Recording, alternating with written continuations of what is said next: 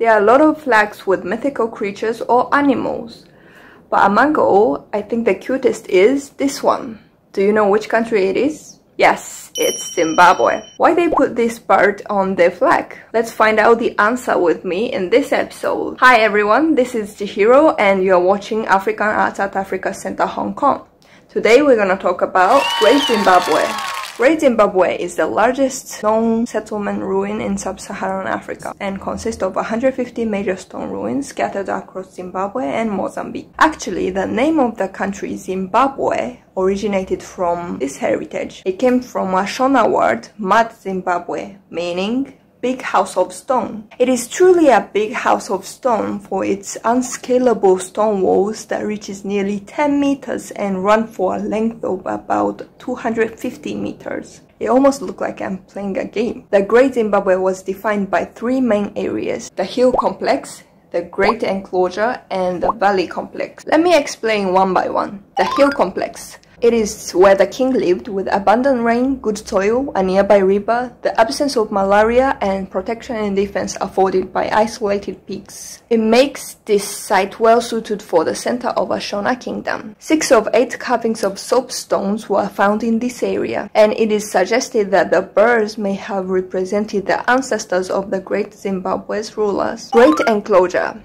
It is reserved for members of the royal family. One king is known to have more than 200 wives, as the families had to pay the lobola, which is bride price. Having many wives was a clear indication of the king's wealth. The Valley Complex, where the village leader and the families live. This area also served as a hub for commercial exchange and long-distance trade. Archaeologists have found porcelain fragments originating in China, beads crafted in Southeast Asia, and ingots from trading centers along the Zambezi River and the Central African kingdoms. Great Zimbabwe thrived during 11th to 15th century. There were around 18,000 people at its highest point, which equals to the population of Rome at the same time. There is so much in this great kingdom called Great Zimbabwe, but why not everyone knows about this? There is a reason. The hypothesis set in the late 19th century about Great Zimbabwe was so wrong and racist.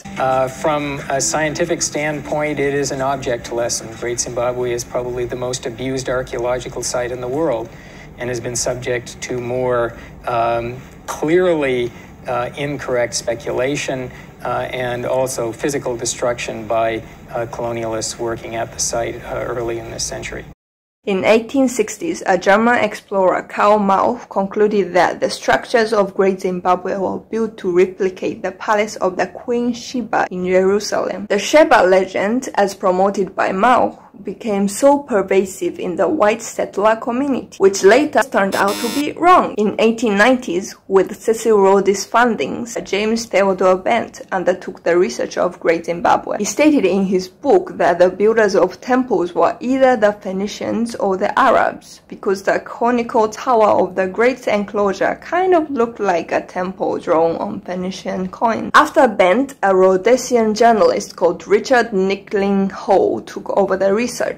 He tried so hard to find the signs for its white builders. It resulted in discarding from 3 to 12 feet of stratified archaeological deposits throughout Great Zimbabwe. An archaeologist who visited the site shortly after Hall left described his fieldwork: reckless blundering. Unfortunately, under the white minority rule, these false hypotheses that support the legitimacy of the colonial power were taken without second thought. The official line in Rhodesia during the 1960s and 1970s was that the structures were built by non-black, and archaeologists who disputed the official statement were censored by the government. According to Paul Sinclair, who was an archaeologist stationed at Great Zimbabwe, he says, "I was told by the then director of the Museums and Monuments organizations to be extremely careful about talking to the press about the origins of the Great Zimbabwe state.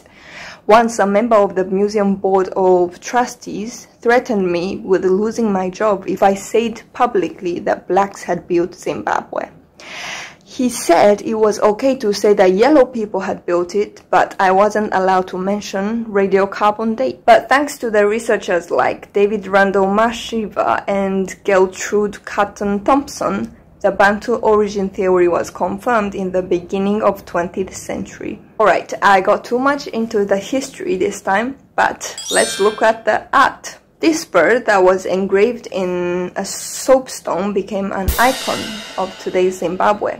It is used on the flag, banknotes, coins, and monuments. There are over 100 organizations that incorporate birds with their logos. This bird is said to be a representation of either bateleur eagle or African fish eagle. One explanation of the symbolic meaning of the bird is to represent a new king. Another more probable explanation is that Zimbabwean birds represent the sacred or totemic animals of the Shona. Bateleur eagle, Chapungu, which was held to be a messenger from Muari, which means God, and their ancestors. Official eagle, Hungwe, which it has been suggested as the original totem of the Shona. It is so sad that not many of us know about this fascinating culture or about fascinating people just because the early researchers were racist. I'm sure there are still much more that are supposed to be talked about in African history. I hope we can learn bit by bit in this series. Please let me know if you have any question, comment, or things that you want me to cover. Thank you for watching and see you next week.